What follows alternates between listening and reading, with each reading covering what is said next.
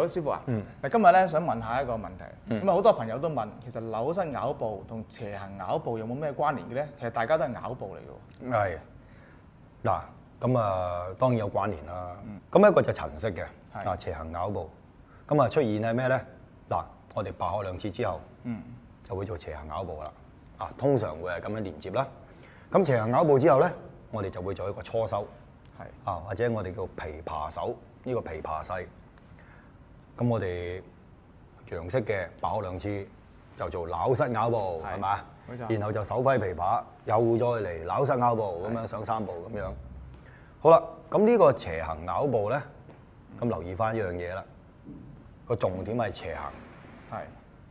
咁而扭膝拗步咧，就係向前行。咁向前行咧，咁基於太極拳嘅原理，就要穿字步。明白就明白㗎啦。如果唔明白咧，就可以睇翻有一條片咧，就係叫做扭膝拗步嘅常見問題。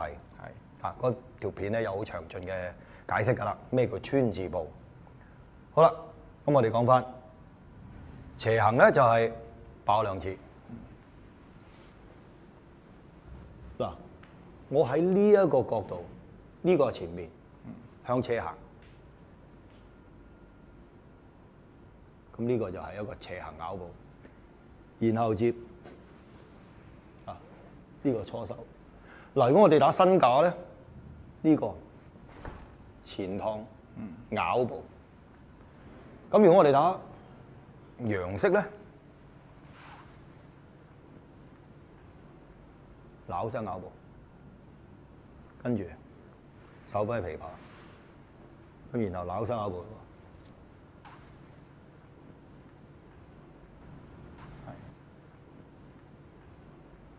咁樣上3步嘛。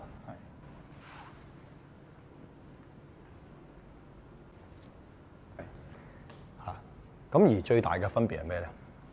就係斜行咯。斜行嘅重點係咩咧？同扭膝拗步嘅用法有相似嘅地方，有唔似嘅地方。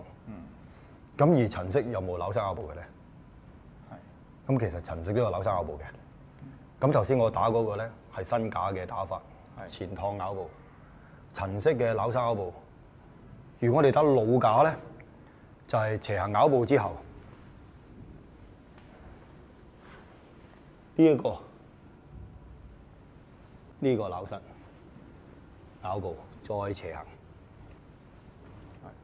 好啦，老架同楊式好似喎。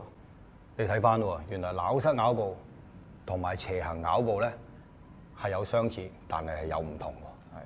好啦，咁我哋揾下教練幫下手示範下先。好，譬如我哋好簡單，斜行拗步咧就係要避正打斜嘅。咩叫避正打斜咧？即係話我而家咁叫避正打斜，避正線嘅衝撞。咁然後我將個人咧就係帶側。咁樣，咁我而家咁睇呢個位嘅，得唔得？而扭膝拗步咧，就係向前嘅，得唔得？我係點樣避咧？我係一個正線咁樣側入，就直接去啦。而扭膝就扭到落膝，咁扭到落膝。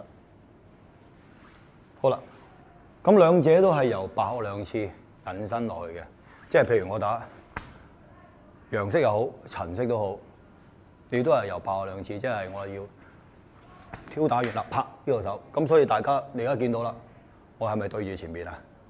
呢度係咪打開咗啊？呢個掌腳係咪啊？咁啊先，我一打佢一避呢度入嘅時間，咁我呢度係咪避正線？然後睇正線打斜先。咁我呢度係點啊？咪採裂斷手啊？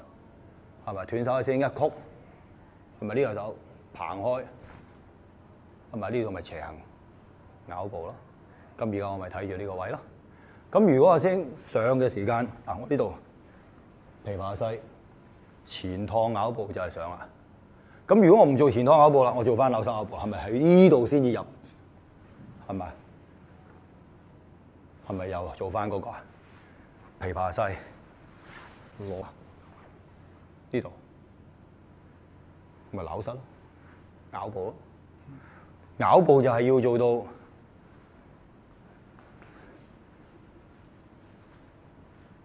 前腳後手產生一個對扭，左腳右手係咪向前推啊？好啦，咁阿師兄一退呢度啦，係咪向前推啊？咁啊會跌啊！咁如果阿師兄再退到嘅時候，咁我就避正啦。係咪呢度啊？係咪攞翻一條線唔同佢衝啦已經？